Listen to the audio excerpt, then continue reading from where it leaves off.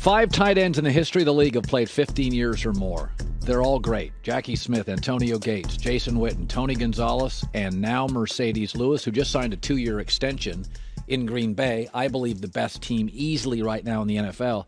So this is funny. You were talking during the break, Marcedes Lewis joining us for our radio audience. You are still in great shape. You are first of all, you're very well liked in the league. And so there's a reason you got an extension, because the tape says you're still a dominating blocker. And you know that, right? You, George Kittle, there's a handful of guys that can really block. What is it, just DNA? What do you think? You are in year 16. You are physically still dominant point of attack. Is it mom? Is it dad? Is it the guy upstairs? What is it?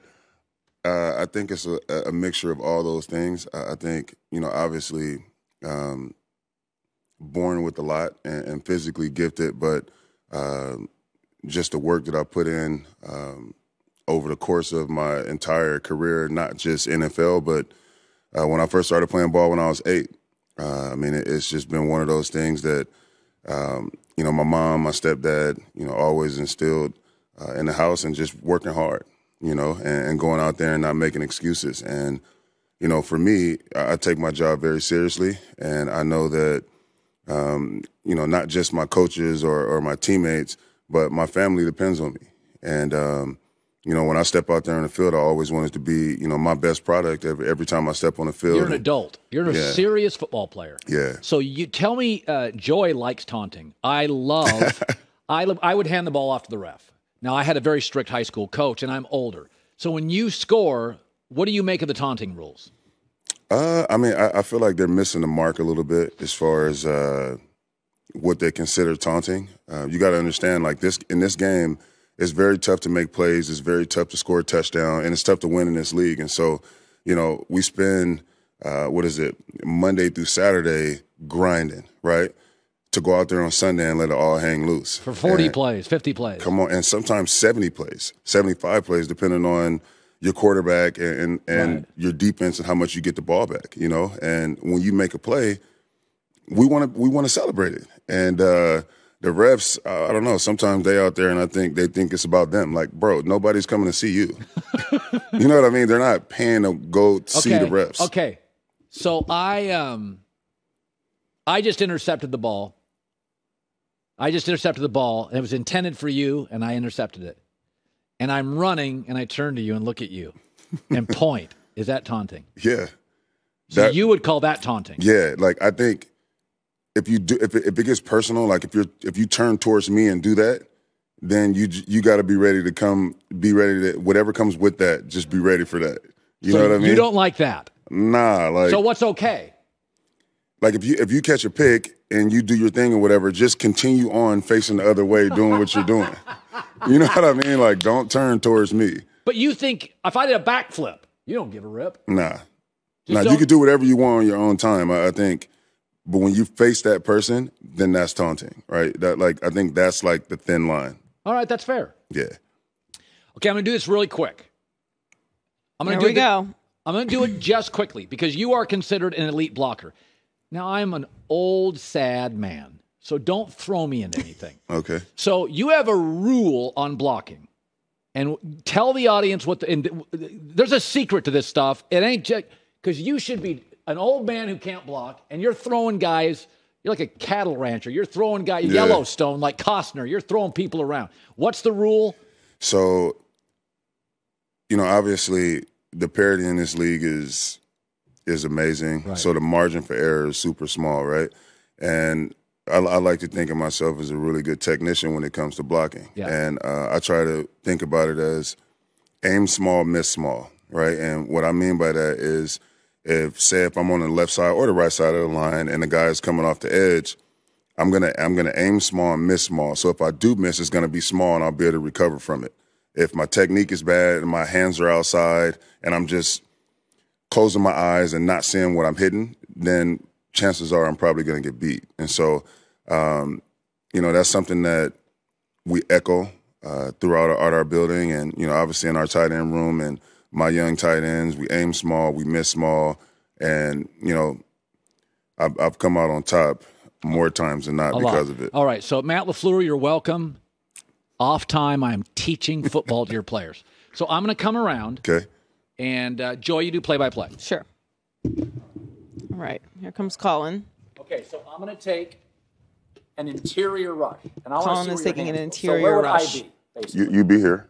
Like, even if you're – it depends. If you want to be in a 6 technique, which means – okay, that's head up. So I'm going to go interior rush. Okay. And I want to just know where your hands go. Now, set, boom. Oh, God. Yes. All right. Yeah, so – Now, what I'm doing that, right? Right. Okay, so let's do it again. I've already established it. Okay, boom. I'm already here, and I'm already grabbing your breastplate. So even if you're trying to like, you can try to. You guys even if you're trying to do that, turn this way. I'm going to produce Look how this. Strong. Yeah, just rotate your body that way so the cameras can see what you're doing. Yeah. Yeah, there you go. Hi, America. Okay, now I'm going to do 6 out. Okay, so you're gonna like act like you're spiking and then go out. So you stand up here. So it's all about the footwork. Boom. So I'm gonna protect my worst first, right? The worst thing that could happen is you can crease, right? Do you hear the audience hear that? Yes, yeah. Worst first. Yeah, so you can pirate. So I'm gonna step here, Boom. Small step. Once I see that you don't take that route, then I'm already here, strong outside hand, and then I'm just gonna take you where you want to go. Man, that is a. I'm so glad that went well. I'm not lying. I'm very hot, honestly, sweaty over here. First of all, your base is insane. Yeah, I told you that, Colin. It's insane, your base. You are what? How much do you weigh? 6'2", 195, and twitchy. Yes, of course. Very scrappy, heady player. But it's incredible. On the interior rush, the power that you grab with. That's in. Now, how much do you weigh? 260? I was like 68 this morning. Oh, my God. Yeah. It's incredible. By the way, Aaron doesn't think I like him. I do. He just makes a lot of news, and I talk about him. I do think he's complex and fascinating. Sometimes a little maintenance there, not my my thing. But is he a fun teammate? He is one of the best teammates I've ever had. Why? And first and foremost, just the way he competes, right? And he's one of those guys, and we talked about it before. If you come into work and you put the time in and you grind, like, he gravitates towards you. Oh, he does. Right? And I'm the same way. So is Devontae. So is Bakhtiari. Like, this game is hard to do, man. And if you're in the building and you're not putting in the time, he didn't have time for it. I'm really not gonna. I'm probably gonna walk past you. You know what I mean? Like, it's hard for me to. This is all we are doing here, so why not give your all, right? And so if you're not doing that, then it makes it hard for me to connect with you on any other level. Thank you. So that goes to the old Seinfeld routine where he's dating a girl, and I don't know if you ever watched that, and she says, well, I don't really respect your act. And he's like, well, you work at a grocery store. I'm whatever he said. But the point was, she goes, if I don't respect your act, then we can't date. Could you date somebody you didn't respect? No. I'm the same way that way. Yeah, I mean, he's... Have you ever had a teammate, you have to say his name, super talented, lazy, apathetic? Oh, they're all throughout the league. Not just the league, college, high school. And you just can't deal with them. Yeah, I mean, it's nothing against them personally. Yeah. Right? I could have, we could be great friends off the field. But as far as, like, on the field, if you're not putting in that work, it's hard for me. It's always going to be a wall. You know what I mean? Like, our friendship will only go so far. Isn't that great? I'm going to turn you on that taunting thing. I think the Packers, and I've said this, I think they're the best team in the E League this year. And I think it's the best team Aaron's ever had. And I think he knows it. And I said this, not that Aaron gets bored, but Aaron is so gifted. Sometimes if you're a gifted musician, you could be Axl Rose, you get bored and you like to create a little bit of conflict because it keeps you. Michael Jordan used to do that. Mm-hmm. Like, Michael would create villains. I just read a business book the other day. They said, when you start a business, you need to create like an adversary. Right. So your company has something to aim at. And if I said to you, I think sometimes Aaron just likes to talk to create a little conflict because it keeps him kind of centered and it keeps him focused. Is that crazy sounding? No, it's not crazy. And I mean, I also think that, like, unless you're there with him, like, obviously like the media and news, they have, certain perspectives based on things that they've heard, right? Right. You'll have preconceived notions based on friends of friends or, just media colleagues talking about certain things, but you don't really know unless you're like there with him. And I think he knows that, and he likes that. You know what I mean? He likes that, like, you don't really know him, so he's able to kind of navigate the way he navigates, because you can't, like, what are you saying that based on what? You know what I mean? Like, you're not with me every day, so you don't really have a say-so. And I think he feeds off that. And, he's one of those fierce competitors that, whatever he's doing has been working for all these years. Can I ask a personal question? Yeah. I've interviewed you 20 times.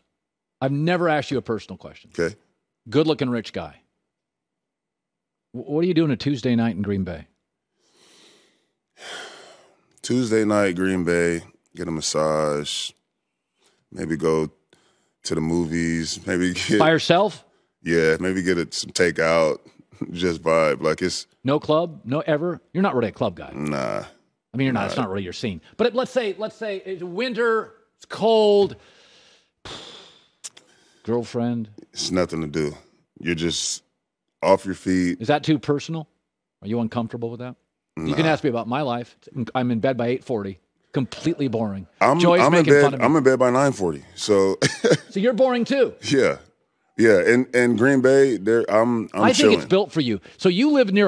I know where you live. Mm-hmm. I know not exactly, but I know the street you live by. Yeah. Okay, that is all uptown, beautiful people. Yeah. I think in a strange way, Green Bay is perfect for you because your other life is full of. Yeah, like and like we were talking about before, from February to July, and I'm home, I can go get whatever I want to get, right? Whether it's travel, be in LA, do my thing, like, that's great, right? But then from the end of July all the way through February, now I can lock in, So it's always like that good balance of like being in LA, doing my thing. So you're a person. This is I feel the same way. I think you're the same way, Joey. You're okay with bored.